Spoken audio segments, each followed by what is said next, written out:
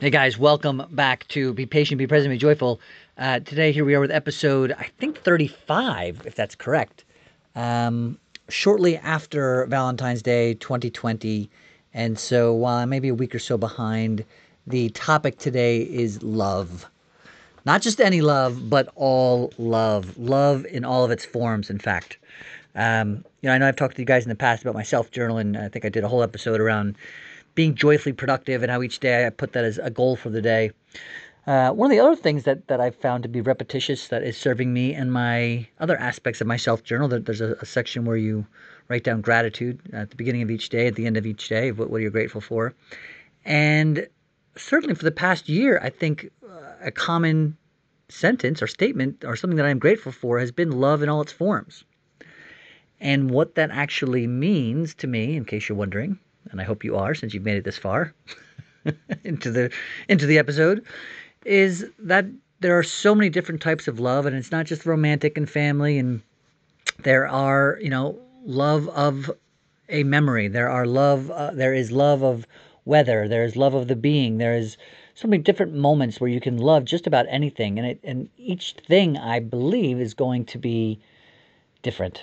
Depending on how you love, each thing is going to be different, and the type of love that is created from you, based on the experience, the person, place, thing, whatever it may be, is going to be different each time, or can be different in multiple different ways. And so, really, just as I was thinking about Valentine's Day, I just kind of wanted to do a shout out to love, in all of its forms. And sometimes it's, a love of an experience that wasn't a good one. Love from the lesson from an experience. Sometimes it's love for a family member. Sometimes it's love for, I don't know, just life in general, right? Sometimes it can be love for a pet.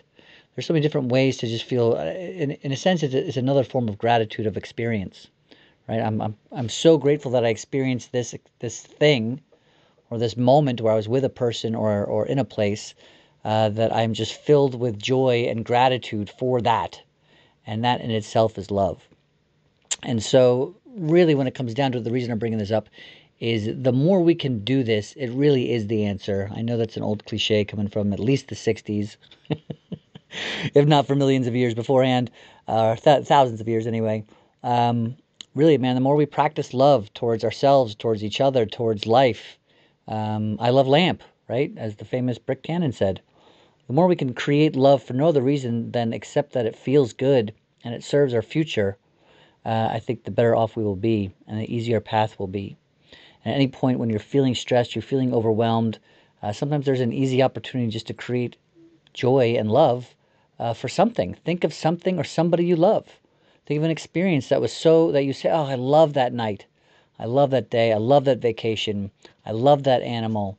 I love that person. I love whatever it may be. I love that job. I love that project." There's all sorts of different types of love. And so when I show gratitude for love in all its forms, it really is, in a sense, just really recognizing that every moment is truly a gift. And there's so many different ways to create love, in any given point in our lives. And so, as I wrap up today's monologue, I just want to recommend you try to think how much more you can create love. How many more times throughout your day you can pause for a moment to think about what you love, who you love, how you love. Um, Sprinkle in some gratitude, sprinkle around some joy, some patience, some presence, some joy. You know the scoop. And I think you'll be better off. And I think the people around you will be better off. And therefore, that will be reflected back to you as well. So it's this cycle of awesomeness. Love as often as possible. It is the answer. Step into it with greatness and joy and gratitude for the future you're creating, and you'll be in a good space. As always, be patient, be present, be joyful is the name of the podcast. It's also the name of my book. I'd love for you to check it out. You can check it out at ryanstanley.com. Be patient, be present, be joyful. Really, actually, if you just search Be Patient, Be Present, Be Joyful.com, it'll land on my page as well. But you can also get it on Amazon or Barnes & Nobles or anywhere books are sold. If you order it from my website, not only does it come with a signed copy of the book, but you also get a free coaching session. I'd love to hear from your thoughts on love. Am I right? Do you see value in love? I know it sounds like a silly thing. Of course, most people do, but maybe some people don't. So feel free to message me on social media anywhere you want. If you're seeing this on my website, ryanstanley.com, leave a comment. Let me know your thoughts on love. On maybe and some other forms of love that I haven't thought of yet. Anyway, I love you. I love Lamp. I'm appreciative of you being here and making the time to listen to this, and I hope that it serves you in some capacity. And I genuinely appreciate your awesomeness. Thanks for being you.